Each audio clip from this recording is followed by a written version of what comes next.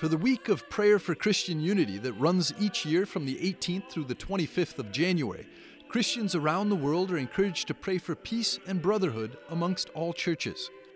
EWTN Vatican Bureau Chief Andreas Thonhauser spoke to Cardinal Kurt Koch, the prefect of the Dicastery for the Promotion of Christian Unity, about the efforts he and his Dicastery are making to bring about this harmony.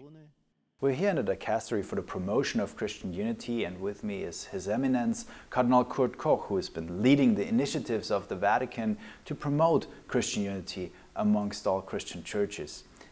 Your Eminence, we're at war in Europe right now. How is this affecting Christian unity? I think we have, with this war in the Ukraine, a very difficult situation because Christians kills Christians, and above all, Orthodox kill Orthodox.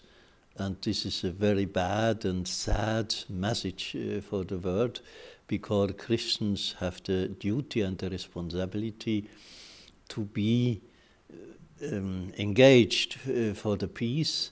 Then the religion cannot be part of the problem of war, but must be part of reconciliation and peace.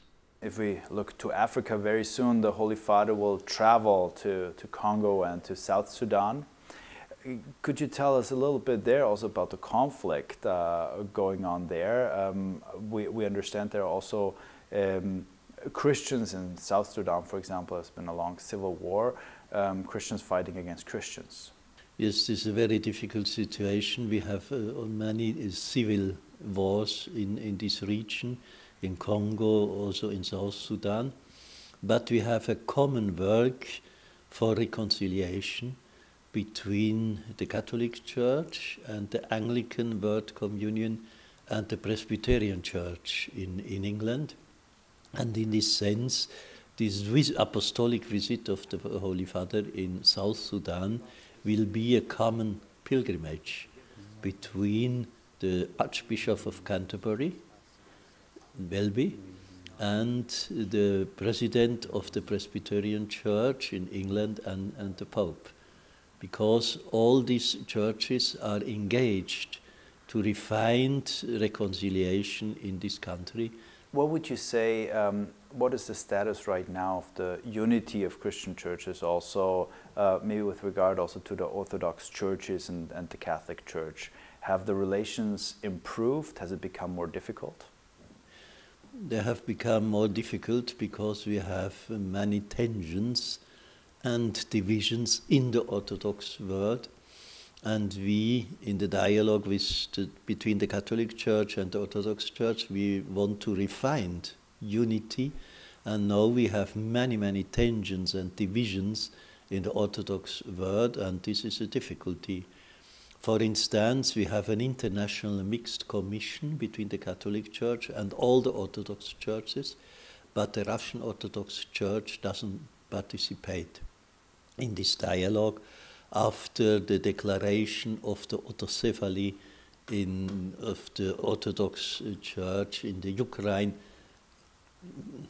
2 years before the war. And when the Russian Orthodox Church doesn't participate in this dialogue, this is a challenge. Is there any chance of the Holy Father meeting the Russian Orthodox Patriarch anytime soon? It was planned in June to have this visit in Jerusalem, but it was very difficult because when there are very different visions about the war, we must keep the door for have dialogue, but I cannot say something if we have a further meeting between the two heads of the churches. So the situation has also not become easier over the past months? In every case. Your Eminence, thank you very much also for your time and for sharing with us also these informations and thoughts. Thank you, and I hope that all want to pray for the unity is an engagement for every people.